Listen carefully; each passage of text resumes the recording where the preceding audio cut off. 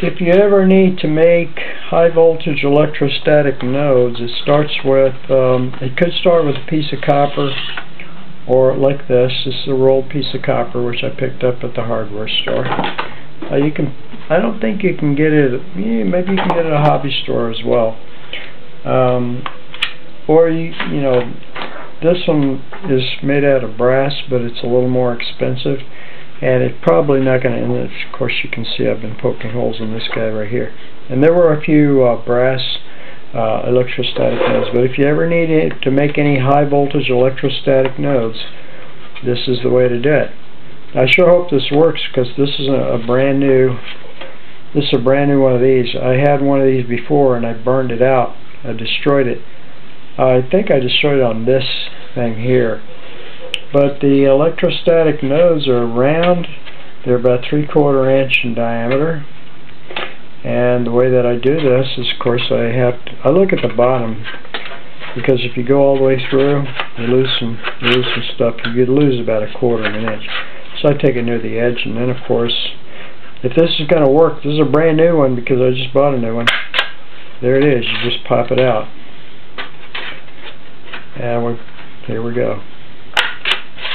This one's working really well. Glad I bought a new one. I was fighting with the old one. This is giving me a lot of trouble. So we're just making these are like $1 million nodes here. You can't buy these anywhere. Well, maybe you can. After I get done making a bunch of these, I have to flatten them out, because you see how crooked this paper is. And you can see that also I'm wearing rubber gloves. Well, whatever this stuff is. And the reason I'm wearing the gloves is to prevent my body oils from getting all over this copper. This is it. I really need to hammer this stuff out a little bit. The plan is I need 336 of these guys for this, for the current design. Well, okay, I've got 2 rows of them. I'm going to cut this off.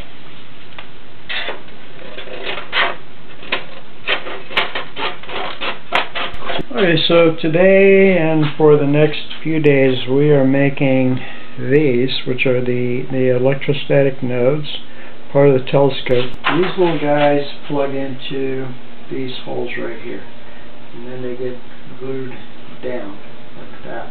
Well, they get pressed in, but they get glued in also, so that they can have a seal on them. Now, in order to make a bunch of these, I have 336 holes inside this thing, so I need 336. I have 336 of these little discs, but I need 336 of these little wires also. So today that's what we're doing. We're making the wires. So once we get all the discs and all the wires, what we'll do is just get in there and we'll solder these things down the way this one is soldered. We are soldering now. We're making these electrostatic nodes. And of course here are the nodes, and here are the wires that connect to them through the base plate. So each node is going to have to get, unless it's already stripped, and there are 1 or 2 in here that might already be stripped. Not in this, but yeah, there is. This one is already stripped. So I'll have to mess with it, but the ones that aren't stripped are going to have to get like that. Just a little bit off at each end. And then and here, why the gloves, of course. The gloves are so that I don't get body oil all over this copper. So we've got a lot of copper around here, and the last thing I want to do is put body oil on it, because it'll accelerate the corrosion.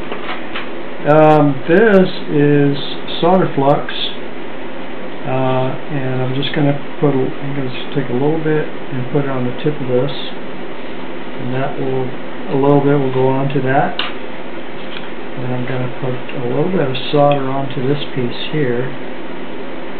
This, I may have to get a bigger soldering iron or something, because I don't know if this is going to handle it.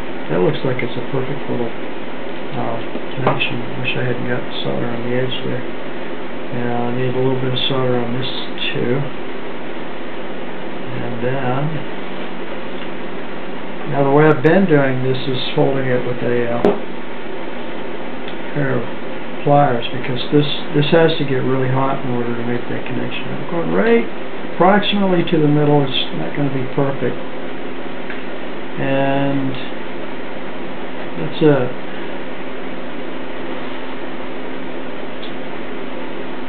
Oh, and why the fan here? Well, it's not a fan, it's an air purifier. And there's one. Alright. Well, we have 3 so far. This makes 4. And that's pretty much the process right there. It's not going to be efficient. I have 336 of these guys to do. So I said I've got 300 of these things of multicolor, some black, some white, and some are bare. 300 of these, and another 36 over here, and then 3 that are already done. Now, as I said, this is an air purifier, and the reason for the air purifier is for the flux. Whether I use this flux here, the flux from the solder has its own flux as well, and if everything's working okay, then we'll get a good, easy, quick connection. I thought perhaps I was going to need some of this flux over here, but it looks like I don't. As long as this thing holds up, I think we should be okay. Okay, so I've decided to speed up the process a little bit, do it more like an assembly line. Is basically, I'm going to strip all these first and get them all ready, because that really was kind of slowing down the pace. If I have all the stuff stripped and ready to go, then I'll have to stop and strip, change tools, change hands. There are a couple of changes I've made to this process here. It speeded up a lot. First off, I've already pre-stripped everything. I've got all the wires. I'm also using alligator clips to hold these things because the wires get hot. And the next step, of course, is to put some solder onto the wire, just like that, to prepare it.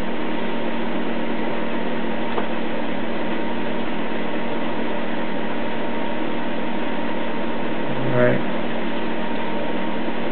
And then some solder wire onto the node, or some solder onto the node.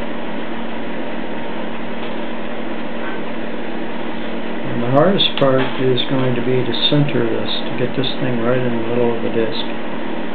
So the reason I solder wire before I put it onto here is to make sure there's a good connection all the way up the wire.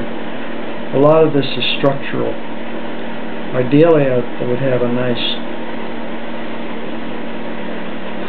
little piece of copper with a copper wire sticking out of it, all ready to go. Alright, well, there it is, 336 nodes. Obviously, it's since this is going to be a telescope mirror, so I'm getting up high so you can see this. Okay, I don't know if I got the whole thing or not, because it's too high for me to see. This is Dr. Bob. Like next little landmark, we just crossed this little landmark, this little line in the road. So, advancing to the next level.